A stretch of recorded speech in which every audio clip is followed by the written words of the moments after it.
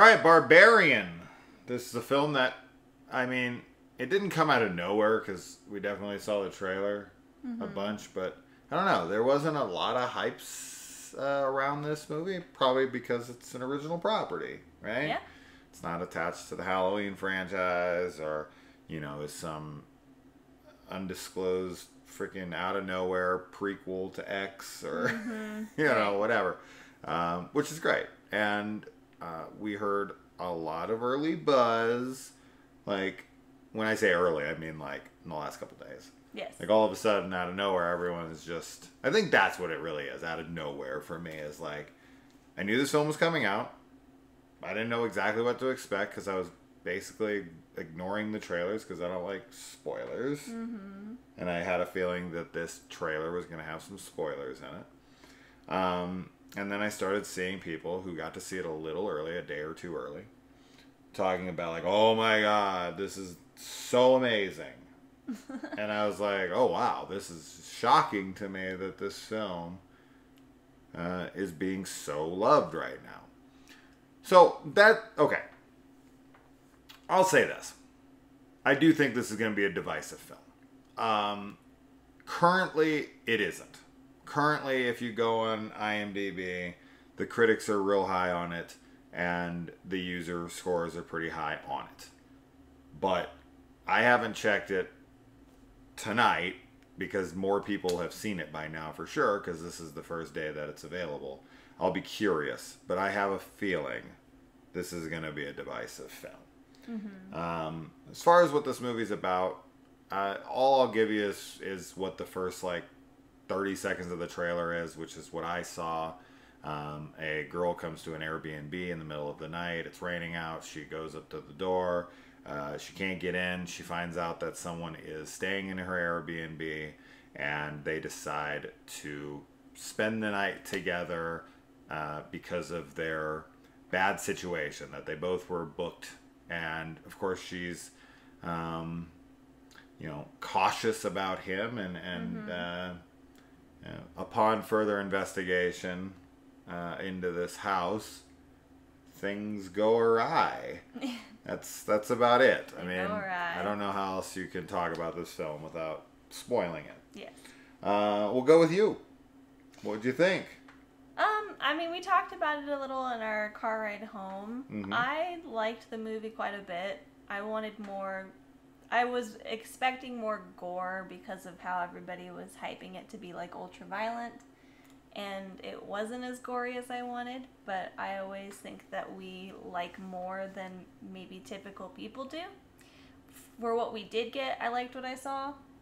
I was a big fan of like the atmosphere and the cinematography. I think there's some really cool shots and like camera work with like point of view and perspective that I was really into.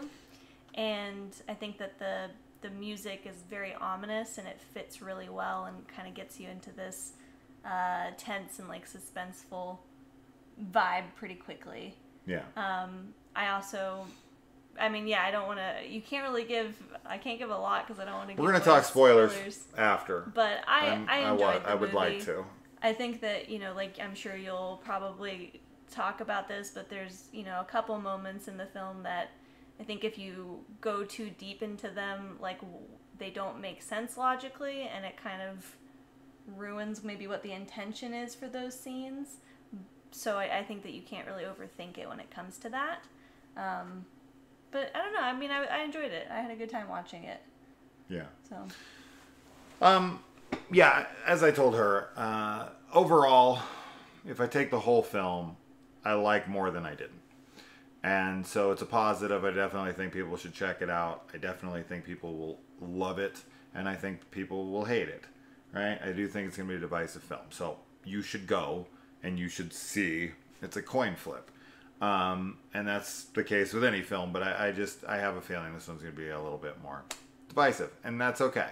I like films that kind of try to push the limits and do different things and whatnot.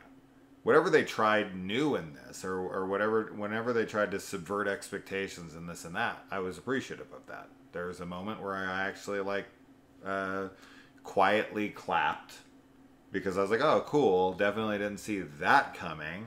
That's nice. But I can see that pissing some people off, right?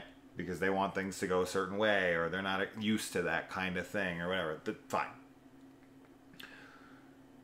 Yes, as Kaylee said, we're not great gauges of certain things.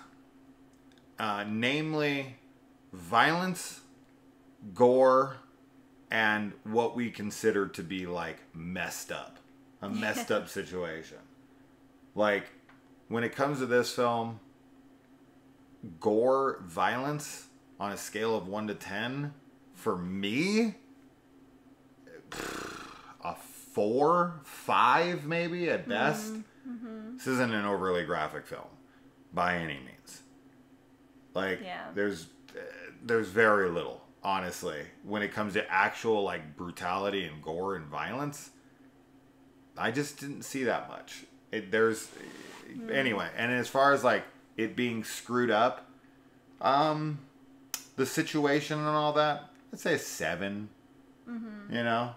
I mean, but this is coming from a guy who's watched a Serbian film, like, a few times. This is coming from a guy who's seen, like, every, like, extreme film. And, like, so I guess when I'm, I don't know, desensitized because of those types of things. But even, like, a film like the Evil Dead remake is way more violent than this movie. Way more violent. Yes. So, and that's rated R, and that's a mainstream film. I think that I mean, Rambo. Yes. The 4th Rambo movie is 100 times more violent than this film. Yes, it is. Right? I think that people, you know, like with this film, the scenario in which the violence is taking place is more disturbing to them than maybe a war film would be. And so I think that in their mind, they're kind of filling in, like, what happened before, what could happen next, and sort of, like, you know, their imagination is doing a lot of the work for them, which is a good technique, I think, of filmmakers to use, you know, to get your audience so freaked out that they're just, like, remembering way more gore than there actually is. Sure. Which we've talked about a few times. But I think that if you're, like, used to watching really violent, gory horror movies, that this isn't going to be, like, outrageous at all. Especially, like, I mean, if you've seen, like, Hatchet or, you know, like you said, the Evil Dead remake, those kinds of movies are much more gory. But this film, for me at least, had a really great, like I said, atmosphere. And so I think that the gore that we do get is well done for the story, you know. Yeah. I definitely wasn't impressed with any kill or any, like, gore or anything in this film. I didn't see anything to write home about. I agree with her, so I don't want it to sound like I dislike the movie, because I think that's how people might take this. I didn't. I liked the cinematography. I liked the atmosphere that it created. It creates a good sense of distrust, and you are kind of on your toes about, like, what's going to happen, and then when it reveals, like, what's happening, you're like, oh, okay. That was unexpected. Honestly, though, like, from there, I don't know exactly what I would have wanted, but, like, when they finally reveal what's happening, I was like, oh man, we're gonna go really wild here. And then it just, like, cuts to a completely different story, basically, and we spend probably 20-25 minutes away from that again, setting up something. And you're like, can we get back there? Because, like, I want to be with that. Yeah. Right? So that kind of took me out of it a little bit, because I was just like, all right, I guess we're doing this now. And there's definitely a good amount of comedy, but I also felt like there was some unintentional comedy. And I pointed out the scenes, and we'll talk about it in the spoiler part. Another thing is unbelievable character moments, whether it be the main female lead, who makes a ridiculous decision, in my opinion. The way cops act in this, I rolled my eyes. No. We'll talk more about that in the spoiler part. So yeah, there was a lot of stuff in here that took me out of the film. And it kept taking me out of the film because I just had too many questions. And when we talk spoilers here in a minute, I'll definitely get into some of them. Not all of them, because I don't want to sit here for an hour. But it was a good film that was hurt by expectations a little bit. Because people are just like, oh my God, this is like the best film of the year. This is not my favorite film of 2022. And definitely not. But I did quite like it. Where it would sit in my ranking of the year, I have no idea. But it wouldn't make my top 5 or 10 off the top of my head. So I think I want to bring people's expectations of this film down a bit, but I do still think it's a cool film that has cool parts and unique situations. Even though the beginning of this movie feels very similar to Gone in the Night with Winona Ryder, it plays out much differently. But the setup is very similar. But I like the tension. I like, this reminded me of Us a little bit in the sense that like I was liking what was going on, but as soon as I started to question anything, I really started to struggle. And I started to be like, okay, well, why did that happen? And why wouldn't they do this? And that's frustrating. Yeah. I don't like that. So I think my biggest issues with the film, and I think that the way you're going to enjoy this film most is to just accept what's happening. Just go along for the ride and accept everything that's happening is happening, and that's that. Yeah. Right? But people have a really hard time getting past, like, people doing dumb things. And that one, I don't know how many people are going to be able to just be like, oh, okay, she's doing that. That's dumb. Oh, well.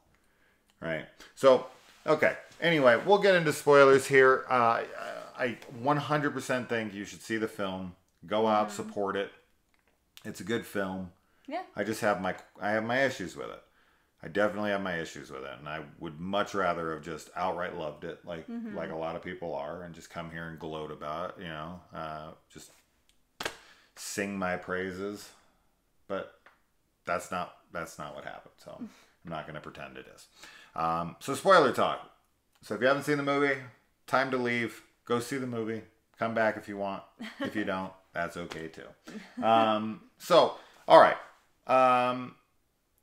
As far as my issues go, and I already said all of this with Kaylee before, but like her decision to go down into the basement after he's disappeared, after she, and I was telling Kaylee, I mean, I got really like passionate about this when I was talking about it, but it's like she's in a unknown location. She's in an unknown house with an unknown man in an unknown basement in an unknown secret room, in an unknown tunnel within that secret room. This is like 6 unknowns removed from her comfort level. Yeah. And she's going to choose to go down there without contacting the police first, even though, like, yeah, she called and they were like, well, we don't have any units in the area. You're calling again. You're calling friends. You're calling somebody to be like, here's where I'm at.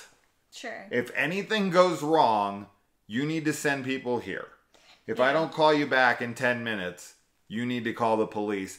Get them here. I don't care what you have to say. Call a fucking bomb threat in. I don't care.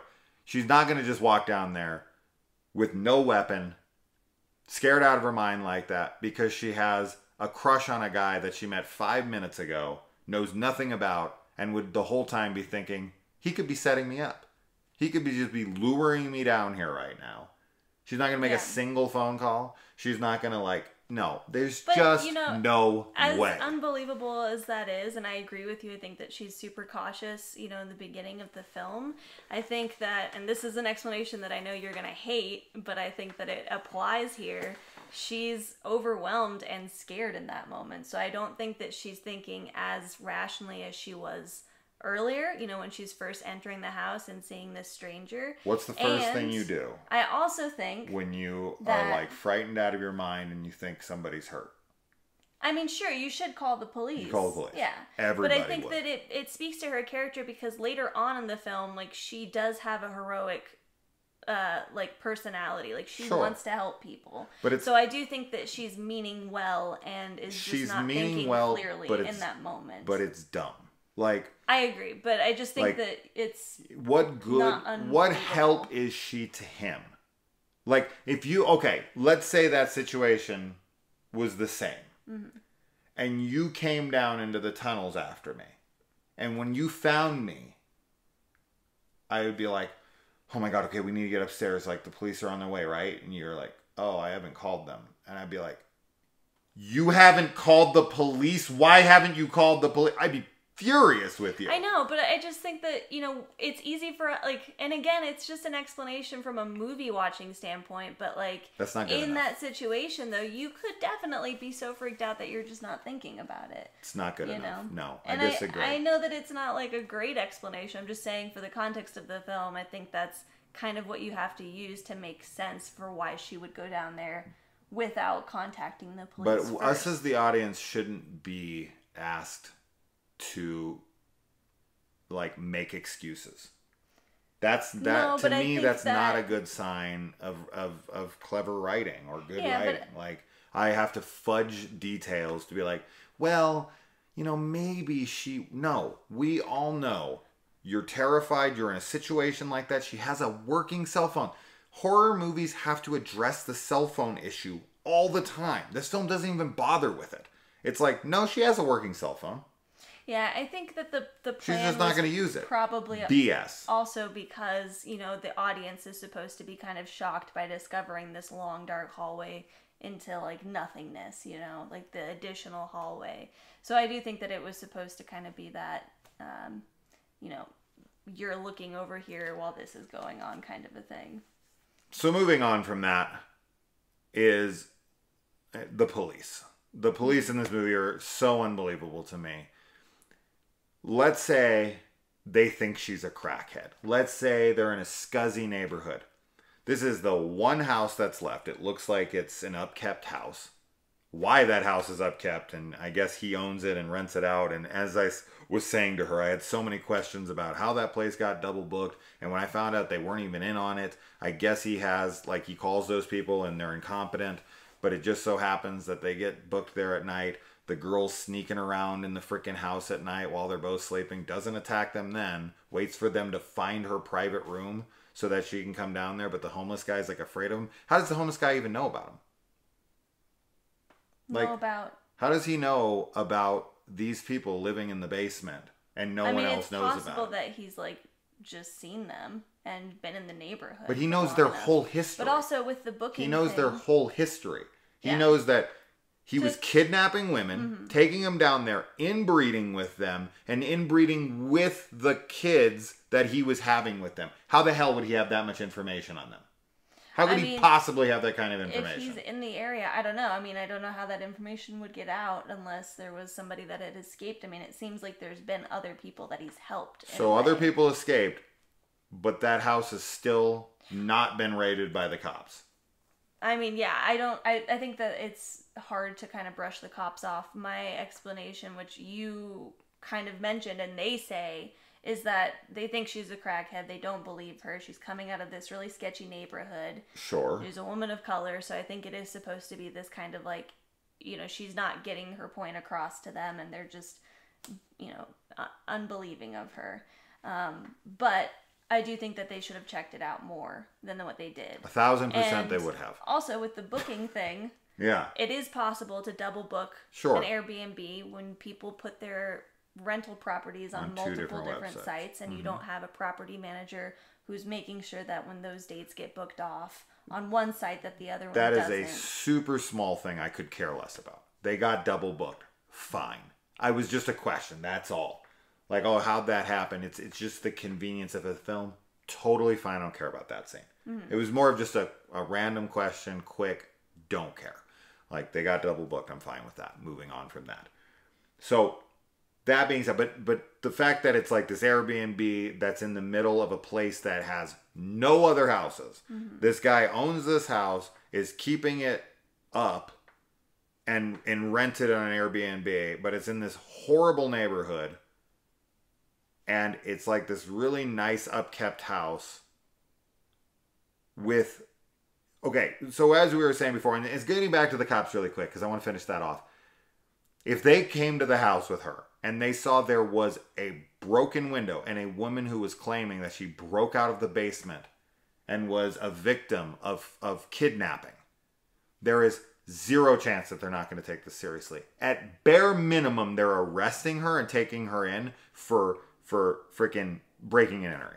At bare minimum. I mean, but, hold on, but, and as I said before too when I was talking to you about this, so you already heard all this, but let me get this out again. There is clearly evidence. The glass is breaking out. Someone had to break out of the house. These are basic things cops would know. You see the glass is coming out of the house. They look down. They're like, someone broke out. They didn't break in. Why would this girl break into the house from a different location in the house, then to break out of the basement, then to go run and get the cops, then to bring them back there and make up a story? Why would she do that? She would have no reason to do such a thing. Mm-hmm. She's going to break in the back door. Then she's going to go and down into the basement, break out through the window, even though she has a place that she already came in through. Mm-hmm. Then she's going to run and grab the cops and say, I was kidnapped. I've been down in the basement in this place, and take them into the house for what? Mm-hmm. There's literally no reason why she would do it. And for them to be like, no, you look like you're on drugs. I mean, they clearly act like she's wasting their time, and they get a call about shots being fired somewhere. So it's, this is one of those scenes that I think if you go too in depth into it, logically, like it does just ruin, a good part of the film because you get hung up on it. I don't know how you couldn't. I genuinely don't know how you couldn't. Mm-hmm. I mean, everything I just said, I'd love to see someone in the comments try to refute what I just said. Yeah. There's no way.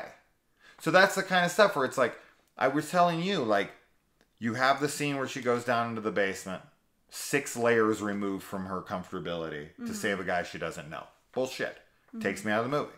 Then we have this scene with the cops. Takes me out of the movie. Then we have the scene with the homeless guy who's talking about all this intimate knowledge of how he knows every single detail of what's happening in there. Mm-hmm. But somehow no one else knows about this. The cops don't know about it. This homeless guy knows about this. How? I mean, you don't care to elaborate? Care to know, to tell us why you know this?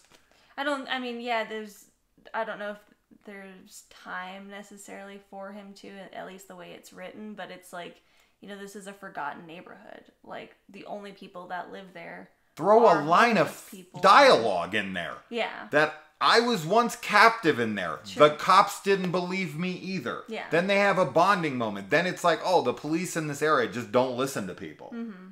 You write yourself out of multiple corners with literally 1 or 2 lines of dialogue. Mm-hmm. See what I'm saying? Like, oh, God, this is why I want so bad to be consulted with scripts. Yeah. Because I look at that stuff and I'm like, bro, it literally takes a line or 2 to fix it. A line or 2 to fix something. Mm-hmm. Or a line or 2 retracted. Sure. Right? Yeah. Like him having, I hate it too. I've always hated that know-it-all character that's like explaining it to the audience. Mm-hmm. Right? They always like consult with the expert who just so happens to know everything about whatever you have, and he just answers the phone and he's like, I don't want to talk about this. I don't deal with those things anymore. And then they find him and he's like, all right, here's all the information. Yeah. And then he just has every way to beat the thing, and he has all the...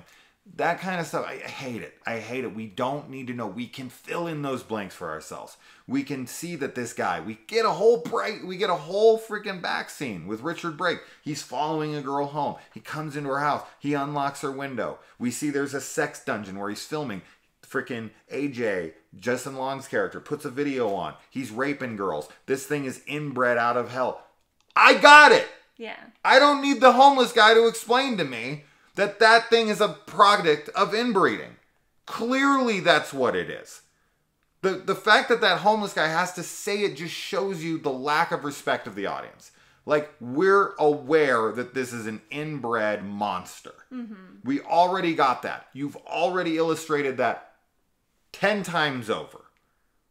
But then you have to then write yourself into a corner by giving this character a bunch of information that he shouldn't know. Mm-hmm. And if he does know it, explain to us how the fuck he knows it. Right? So these are the things that I sit back and I'm just like, come on, man. So this is what I'm saying. I like the film. I think that there's cool moments. I think that it's really well shot. I think some of the buildup is good. I hate that there's stingers on the fake out jump scares. I'm not okay with that. You said it was because they're trying to trick the audience into thinking that Bill Skarsgård's character is a threat. Fine. I'll take that. I'll excuse that. I'm fine with that. There's at least an excuse that you've given. I'll take it. The cop thing, you're not going to get me over it. Her going down there without calling anybody, you're not going to get me over it. The homeless guy knowing things he shouldn't know, you're not going to get me over it. Mm-hmm. Like, those are those things that I'm just like, I'm sorry, no. I'm not going to get anything in the comments that's going to make me go, oh, yeah, okay. It's not happening. Yeah. So to me, that's silly stuff. And then there's unintentional funny moments, which we talked about. I actually didn't find the unintentionally funny moments funny at all, which is funny in itself. But sure. I wasn't like... Her diving off the water tower after her, just the shot, just the way it looked when she dove. It looked hilarious to me. It just... I mean, I see the whole theater laughed. I know, and I understand that it, like... But I just wasn't thinking of it. Like, I talked to you about the mother character. I think that she's, like, really tragic. And, like... weirdly sympathetic, so I just felt bad that she was jumping over there. And I think that, you know, the fact that she is this giant, like, naked, disfigured woman, I think that people, I mean, you mentioned it, like, obviously there's the breastfeeding scene with AJ. People were kind of giggling in the theater about that, and I do think that it stems from them being uncomfortable. Yeah. But I think that the similarity, like the humor that they find, and I mean, you said that it's the way that it's shot, but I think that it is like seeing the body like that fully just like displayed was, you know, kind of an uncomfortable moment for people in some ways. Because it's, you know, in horror movies, a lot of times you see like very sexualized versions of women's bodies. Like they're in the nude in some kind of promiscuous or vulnerable way that's meant to be appealing. And with this movie, you have a female who is the opposite of that. And I like seeing those representations. I like seeing like a mother figure that is, you know, has no other understanding of how to exist and is so inbred, like past any kind of reason that she's, you know, harming people, but she really is just trying to be a mom because that's all she thinks that she can do. Yeah. So I think that it's cool to have a twist on, you know, the mother, and this has been done before. Obviously, Psycho, you know, and other movies have made the mom a scary figure rather than like a comforting one. But I liked the way that this film did that because I think it was really visceral with the imagery itself. And like, especially with AJ, who we find out is a rapist. Like, you start off, as I was telling you in the car, kind of thinking, oh, maybe this girl is lying. Sure. And, you know, he is a good guy and is just getting screwed over. You know, it's the film industry. But then you find out, of course, that he had to convince her to have sex with him. So he pushed it. So I really like that he gets raped in a way because it's, you know, he gets forced into this situation and, you know, made to drink her breast milk right out of her boob. Yeah. And it's obviously disgusting to him, which is how I think a lot of women feel when, you know, when guys are coming onto you that you have no interest in and no attraction to, it's that same level of disgust that you feel and that his character feels in that moment towards the mother. Mm-hmm. So, yeah, I don't know. The funny moments, like, to me, I didn't get it, but I understand why people thought it was funny. And I think that it's a shame that they were unintentionally funny because I don't think they were meant to be at all. I think they were supposed to be pretty impactful moments. Sure, and I'm fine with that. I'm just telling you they are unintentionally funny. I don't care. Mm-hmm. I don't really see it as a knock. I'm just telling you that there's going to be a lot of people who just laugh at that outright. Yeah, I agree. Moving on from that, multiple other questions that I have zero answer to. Ones I already addressed with you in the car. One I did, one I didn't. Number one, which is this house, which would have been repossessed by the bank eventually because this dude was living there until they decided to go down into these tunnels and caves that I guess he dug. I don't know. Maybe they were just part of the house. The homeowner doesn't know anything about them, so they weren't on the original blueprints. So I'm assuming he dug them out. Okay, fine. So once the house was like repossessed and this house had to then be sold on the market to then be fixed up because they did a lot of renovations.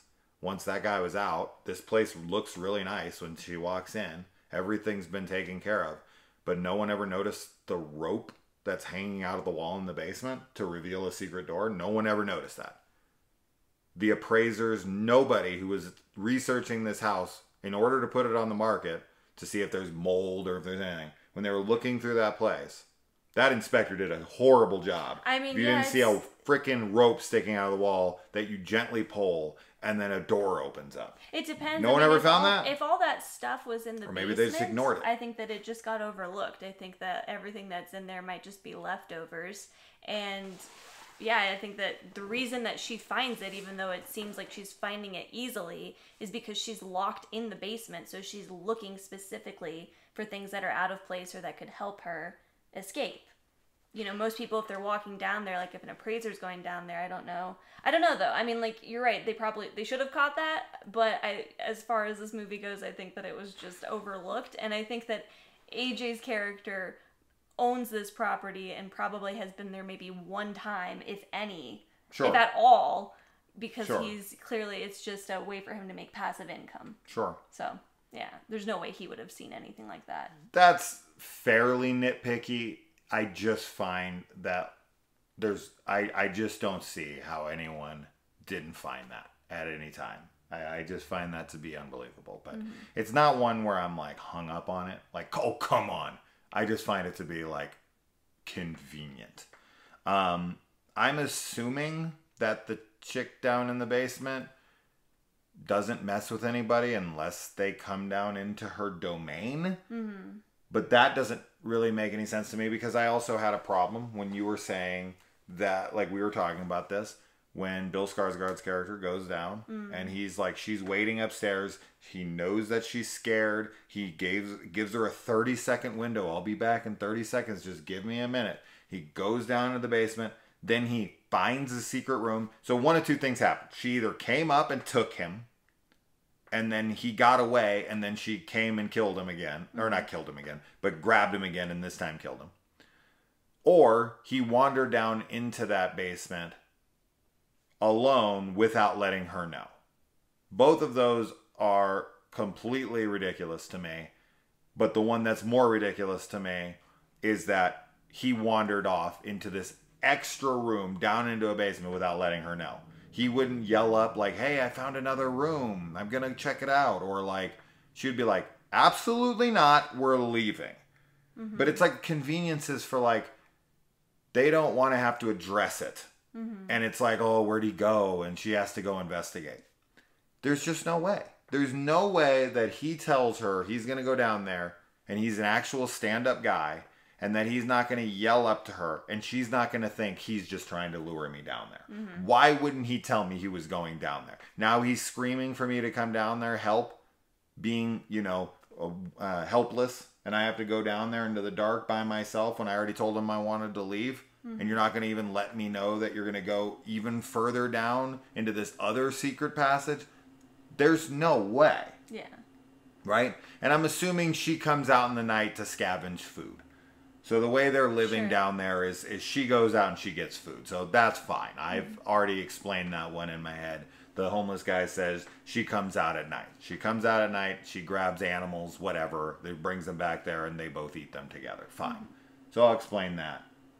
That's fine. That was my second question, but I already explained it while I was talking about it. But him going down there without letting her know, her coming down there without contacting the police or anything, and her going down there at all is absurd to me. So, you guys understand my problems? If you've seen it, even if you didn't have those problems before, you can understand why I think those are ridiculous moments. But yeah, I don't know. It's good. It's an enjoyable film. It just has a lot of insanely questionable moments to me that you have to just ignore outright to enjoy the movie. And that's that. Anything more you would like to add, spoiler-wise? You want to talk about any of the characters or any of the moments that you found cool? No, I mean, I think that there's a lot of the point of view shots I really liked. I was really into those, and I like the tracking shot behind, what's his name's head, the guy from the 50s, her dad. Oh, sure, Richard Brake's character. Richard Brake, I really liked the shot of him, like just the whole scenes with him I thought were really cool. And yeah, I don't know, I just thought she was a really tragic character as far as like the mother goes, and yeah, she is. I liked that, but I think you should watch it and make your own decision on what you like and dislike. And like you were saying, I think it'll be very divisive for a lot of people, but it's good to have films like that to get people talking and, you know, to find out what everybody likes and doesn't like, I guess, as far as cinema goes. If only people could be, like, civil and rational about their disagreements these days. Yeah. I think it's a good thing. But that's just not how things are anymore. Go to, like, any movie on IMDb, and it's either rated a 1 or a 10. Everyone's an extremist these days. And if you disagree with anybody on anything, you're an idiot. It's super annoying. So that's why I only talk film with you and some people on Facebook. Because most people piss me off when it comes to film. And I'm fine with you thinking that everything I said is like, you know, you're like, oh, I don't disagree. You know, I didn't see a problem with any of that stuff. I'm fine with that. I don't disagree with it. I just more... I don't even think it's nitpicky. I just think that it is like... I think it's because I enjoyed the film. It feels like I enjoyed it more than you did, so I feel like it's easier for me to overlook those things. And I know that when, like with you and there's other people, of course, that get really analytical. And it's not that I dislike being analytical with film either. I just think that it takes the right type of film. Like, you know, those films that have all the details figured out. Everything ties back together and makes sense. I mean, like, you know, you showed me Heat the other night. And, like, that kind of a movie where just everything comes back into play. And I don't think that's the case with this movie. But I'm not really watching this movie for that same style. As much as I would have liked it to have been that, I think that it's more about the atmosphere, the cinematography, and then what it has to say about, like, really women. Honestly, I think that there's a lot of female, you know, not empowerment necessarily, but yes. But just there's a lot of discussion or symbolism, if you want commentary on what it's like to be a woman in the world. So I like all of that from the film. But I do understand and think that you make really good points about why things don't work and don't make sense and take you out of it. But, like, okay. So, spoilers for Heat really quick. If you haven't seen Heat, what are you doing with your life? It's amazing. It's one of the greatest movies ever made. When characters make bad decisions in that movie, they're completely believable to the characters, right? Neil has a choice. He gets away scot-free, or he goes after Waingro. And it's like, his character has been set up this whole time that he's very prideful about what he says and what he means. And he can't let it go. He just can't let it go. But that's earned through the whole film. You have a 3-hour film that, like, 2.5 hours of it builds up Neil's character as somebody who can't let shit go. He's never going to let these guys go. Well, and that's part of it too, right? Is the length of the film that you have with that character to build them and to show the audience and put them in different situations and around different people. And with this film, you know, it's an hour and like 40 minutes or so, which isn't a super short film. But you can do it. That's, you know, not. I get what you're saying. I get what you're saying. I do think that there's a bit of an advantage when you have a longer film. Sure, of course. But when Neil makes a bad choice, the choice should have been to go with his girl. He's good. He's scot-free. Maybe come back for the guy at a later date. Yeah. Just let it go for now. It's time to walk away. Well, and he just can't. Yeah. And that's not a flaw in the movie. That's a flaw in his character. Sure. Right? To me, what I said with this, it's a flaw in the film for me. Mm-hmm. Because we didn't set those scenes up to be satisfying for me. To be like, oh man, why'd you do that? Yeah. Why'd you do that, man? Right? I totally get why Neil does what he does. I don't know why this girl does what she does. Right? Yeah. See what I'm saying? So that's it. But I think Heat's one of the 10 greatest movies ever made. So it's hard to compare it to anything. Yeah, let us know if you watch it. Hopefully you're here still. You watched it. But it's in theaters. Yep. In theaters. Let us know. Bye. Bye.